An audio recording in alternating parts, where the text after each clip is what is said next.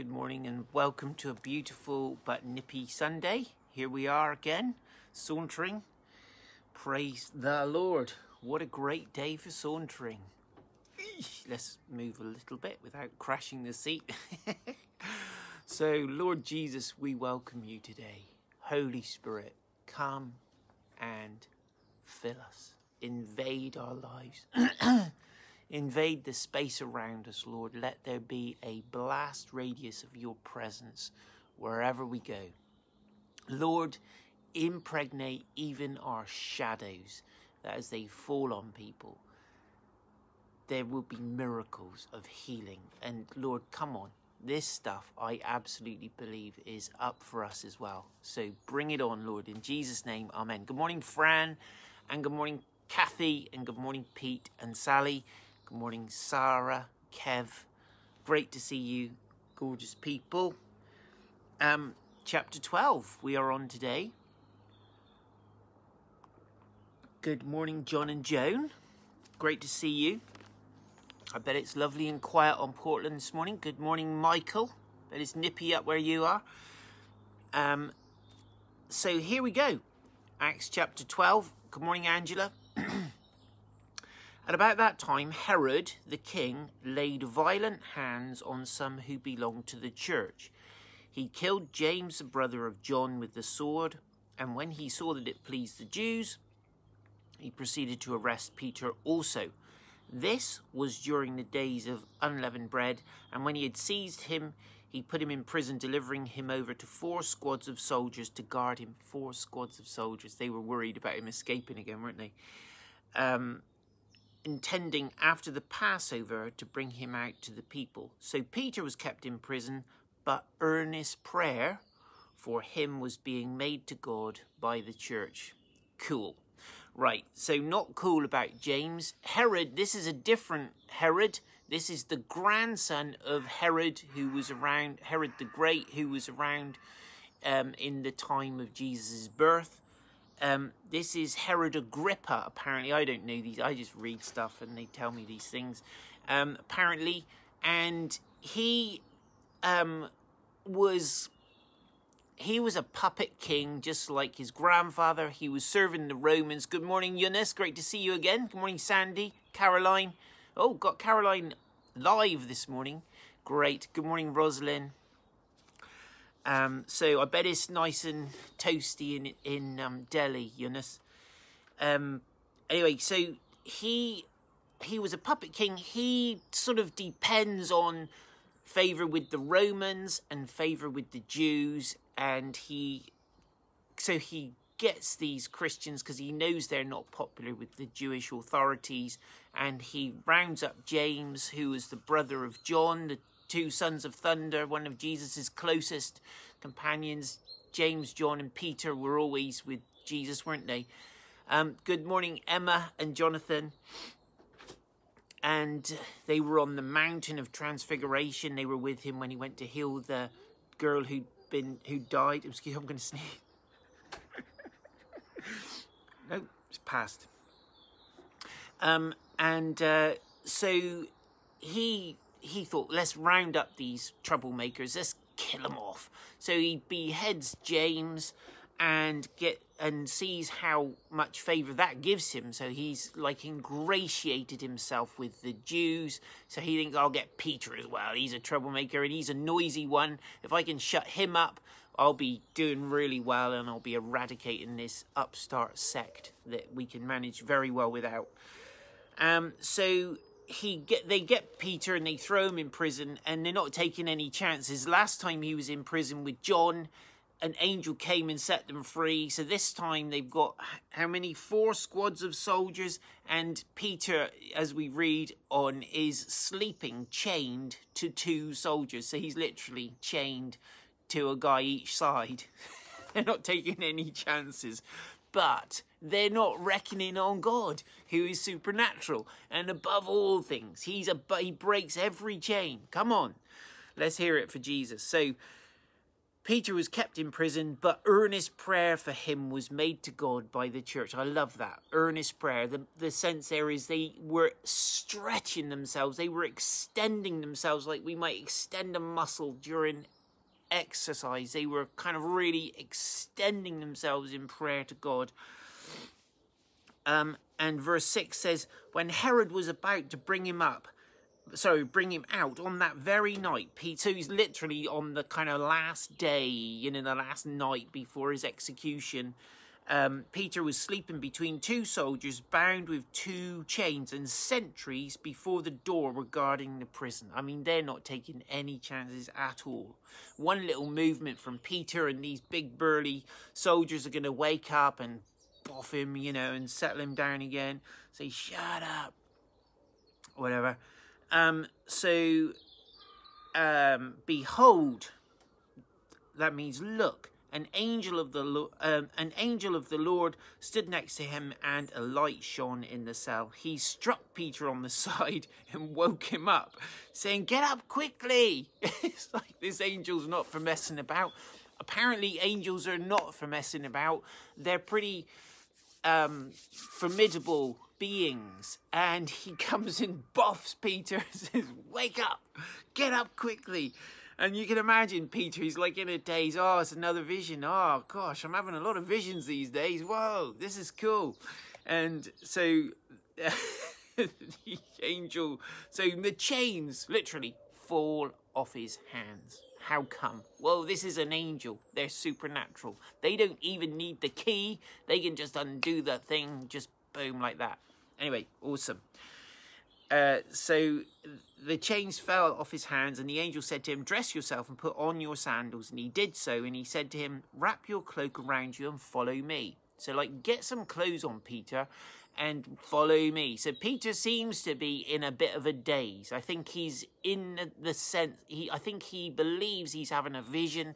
And in the vision before, when he was up on the roof, he was quite passive. He was watching it, and he's probably thinking, oh, a vision. Oh, what's happening? What's God saying to me now? And so, like, he's not really realizing, come on, Peter, come on, get up, wrap your cloak on around yourself. This is not the kill and eat thing where he didn't do anything. This is actually, come on, you need to be moving now. And he did so, and he said to him, "Wrap your cloak around you and follow me." And he went out and followed him. He did not know that what was being done. Hold on. Pages, whoopsie. He didn't know that what was being done by the angel was real, but thought he was seeing a vision.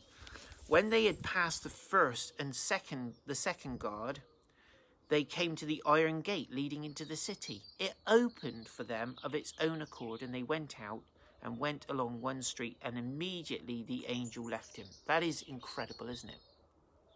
Opens, we used to sing, "There's a river of life flowing out through me, makes the lame to walk and the blind to see, opens prison doors, sets the captives free. There's a river of life flowing out through me." There was a river of life flowing out through Peter, but he had an angel with him as well, and angels can do any combination code, any lock, anything. They can open gates and do all kinds of stuff.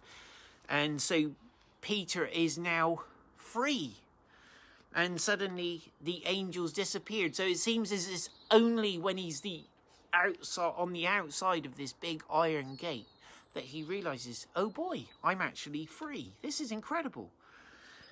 And so they went out along one street, and immediately the angel left him. When Peter came to himself, he said, "Now I'm sure that the Lord has sent his angel and rescued me from the hand of Herod and from all that the Jewish people were expecting." So he suddenly realizes he's not going to be beheaded like his dear friend James, but actually he's got a lease of life, and God has released him for a purpose to carry on the ministry that he was doing before. This is really interesting, and it kind of makes us want to ask a question. Why did James get beheaded and Peter not? How come? How come? Why for? This is my big question. Why did James get beheaded and Peter gets another crack at life, and I mean, apart from the fact that Jesus had said to him, Peter, when you're old, people will bind you and take you where you don't want to go. He actually prophesied that over Peter. None of Jesus' prophecies ever fell to the ground. They've all been fulfilled, and the ones that haven't yet are still in the pipeline and will be.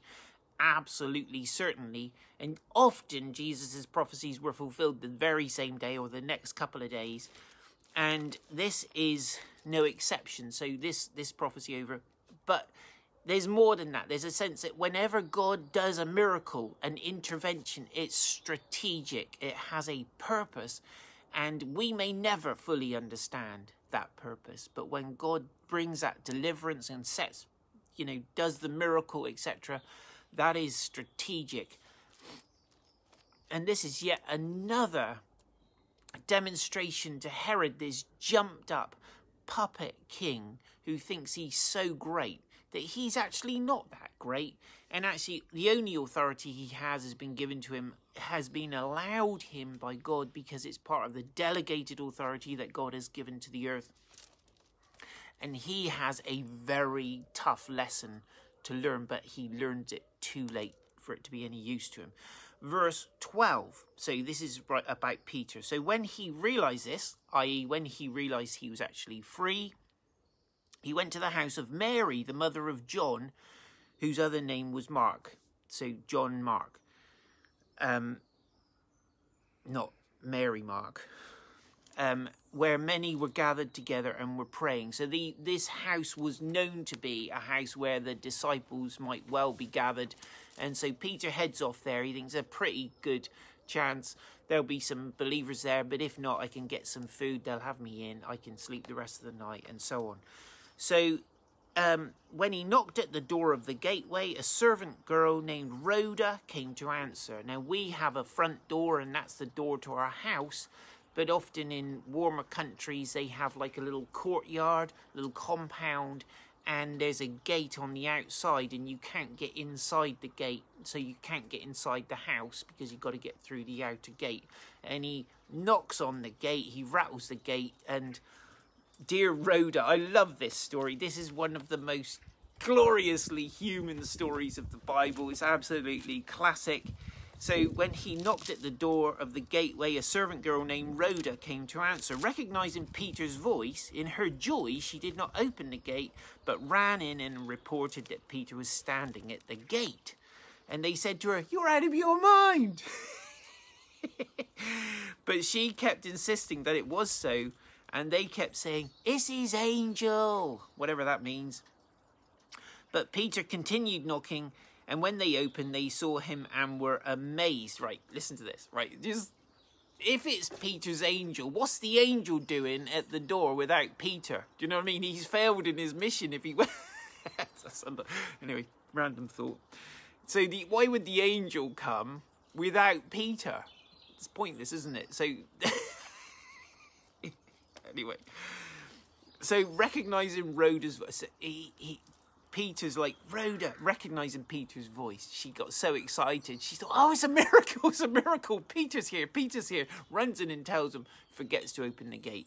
And so Peter's still on the outside like, hello, it's me. And they're saying, you're out of your mind. This is such a funny story because they're in there praying for a miracle. The miracle, meanwhile, has happened.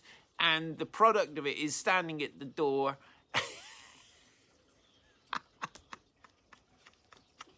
And they don't perceive it. I think we're like that sometimes. I think we carry on praying. Good on us. Well done for praying in the first place. And the miracle's already happened. I heard a fantastic story about a miracle of someone we prayed for the other day. Just the other day. I don't know how much of it I can share, but it is very, very exciting. Someone with cancer. And we prayed for them. Cancer on of the skin. And we prayed for them. And they'd been fast-tracked by the doctor for surgery and so on. Go back a week later for a checkup before going for the operation and whatever procedure was going to be done. And the doctor says, oh, this is amazing. By some strange coincidence, your body has destroyed 95% of the cancer. So we want to see the last 5% gone. But that's a really exciting story. And it's a bit sort of Miracle in the making. But I love it when we're praying for something and it literally happens while we're praying. And this is exactly what was happening here with Peter. And so they say to, verse 15, they say to her, "You're out of your mind." Great faith was among the brothers at this time.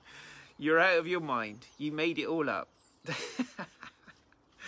But Peter continued knocking, and when they opened, they saw it was him and were amazed. Verse 17, but motioning to them with his hand to be silent, he described to them how the Lord had brought him out of the prison. And he said, "Tell these things to James." This is the other James. This is the James who we get to hear about quite a lot more. He is the brother of one of the brothers of Jesus, a natural brother of Jesus, one of his mum's ongoing children. Contrary to some schools of thought that suggest that Mary perpetually remained a virgin, that would have been a very strange and unusual marriage in those times, and I don't think that history bears that out. Certainly the Bible doesn't. This James now, because obviously the other James has just been decapitated, bless him, but this is... So he says, "Tell these things to James and the brothers." Then he departed and went to another place. So he didn't stick around. He didn't actually stop and have fried eggs for breakfast. He just was off.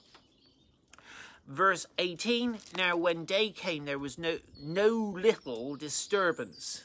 No little disturbance. They were not a little surprised. They were very surprised. That's a kind of fancy way of saying they were totally amazed. This was, oh my, there was huge consternation. When the day came, there was no little disturbance among the soldiers over what had become of Peter. You can imagine everybody blaming each other. Well, it's your fault. You had one thing to do. Stay awake. And you remember, right, hold on, let's read what happens. There was no little disturbance among the soldiers over what had become of Peter. Verse 19, after Herod searched for him and did not find him, he examined the sentries and ordered that they should be put to death. Then he went down from Judea to Caesarea and spent time there. I think that's Peter, actually. Peter went down from Judea to Caesarea and spent time there. So Herod has come with all his rage down on these soldiers who were supposed to be looking after Peter, and has had them executed.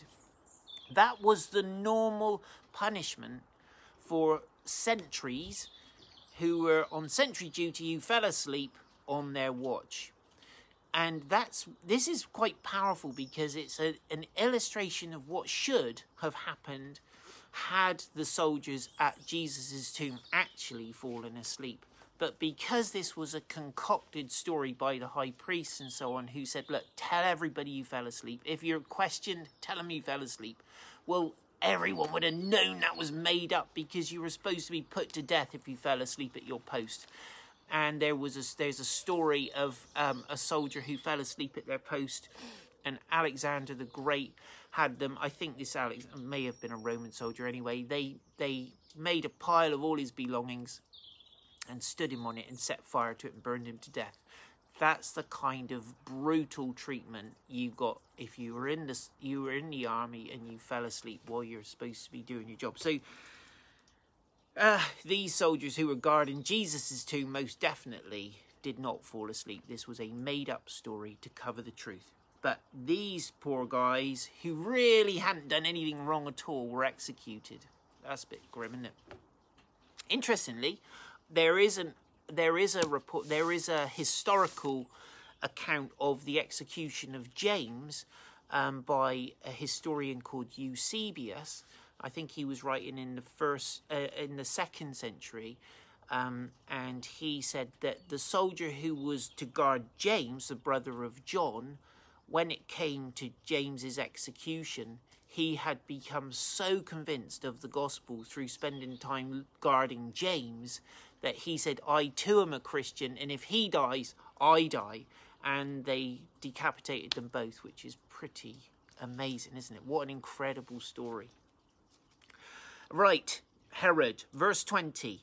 Now Herod was angry with the people of Tyre and Sidon, and they came to him with one accord, having persuaded Blastus, the king's chamberlain, They asked for peace because their country depended on the king's country for food.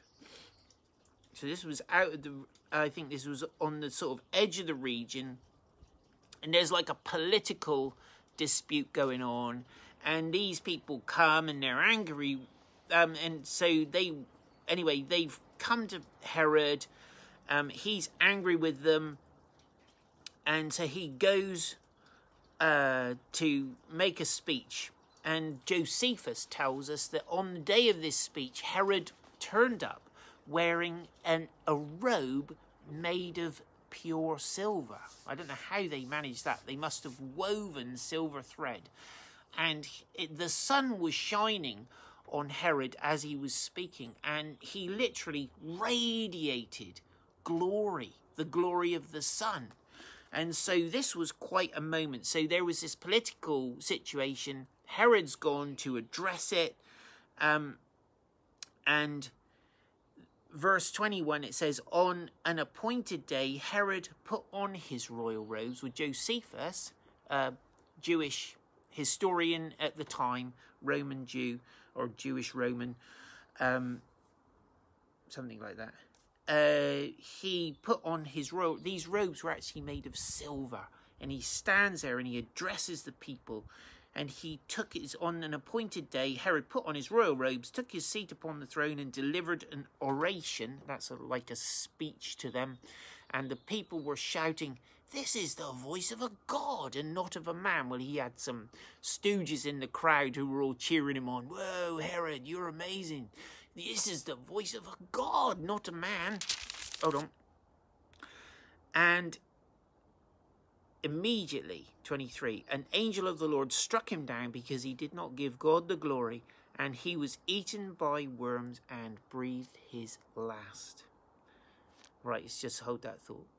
Herod, he did not give God the glory. You remember whenever the apostles or the servants of God in the Bible do something amazing and people are, responding like, "Whoa, this is amazing." They fall down at their feet to worship them.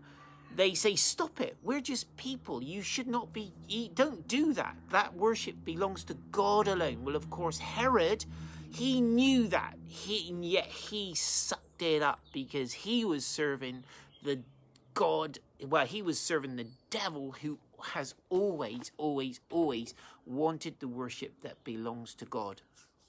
And so Herod's heart was full of wickedness and horrid stuff. And in the end, an angel of the Lord comes, strikes him down, and he's consumed from inside with worms. And Josephus tells the story too, that after a few days of being in real agony, he was just consumed and dies, So anyway, so literally that moment he's there speaking and they're giving him this adulation and worship. The angel comes, strikes him down, and then from that moment on, he's consumed on the inside with worms. Oh, gross. And it's like a kind of a death befitting somebody who is consumed by their own importance, their own lust for praise and all that kind of stuff. And it says here, Luke says really clearly, immediately an angel of the Lord struck him down because he did not give God the glory. The glory belongs to God alone. So verse 24, in very intentional, stark contrast, Luke says, but the word of God increased and multiplied. So the tyrant Herod is struck down. All his posturing and whatever self-gratifying pose, if you like, and the murder of James, this has brought him precisely, absolutely nowhere. He has been confronted by the glory of God and is struck down now and dead, and yet the word of God increased and multiplied. I love that. That's two very interesting words, because we can imagine something increasing. It's kind of like maybe, day by day people are added and so on. But this is not just increasing, this is multiplying. When something multiplies, it's like cell division. It grows exponentially, doesn't it? So 1 divides into 2, 2 divides into 4, and so on and so on. And it's like, whoa, 4 4s are 16, aren't they? And I can't remember after that. But it's just amazing how it goes. And so this was what was happening. The church was, the numbers, the word of God was increasing and multiplying. Verse 25, and Barnabas and Saul returned from Jerusalem, or some translations say to Jerusalem. I'm not sure it matters, but it obviously did, where they were going was important, but to us it's not so life-threatening. And Barnabas and Saul returned from Jerusalem when they had completed their service, bringing with them John, whose other name was Mark. There we go. Wow, what an amazing story. Here's a couple of lessons, really. Number one is there ain't no prison, there ain't no chains that God can't get you out of if you actually allow him to, if you want him to. And he's the God who breaks every prison, every chain of addiction, every life-controlling thing. He can break those things, easy peasy.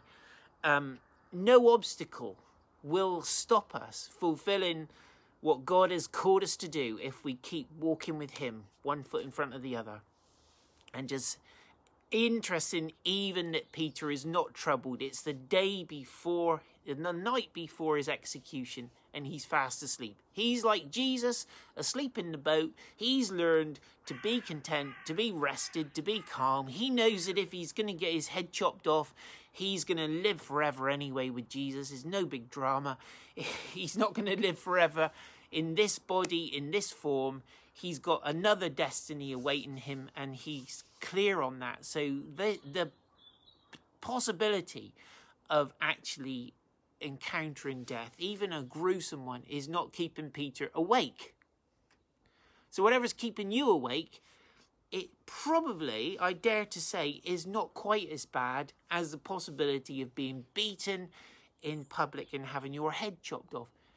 Forgive me if it is, but it's for most of us, it isn't that.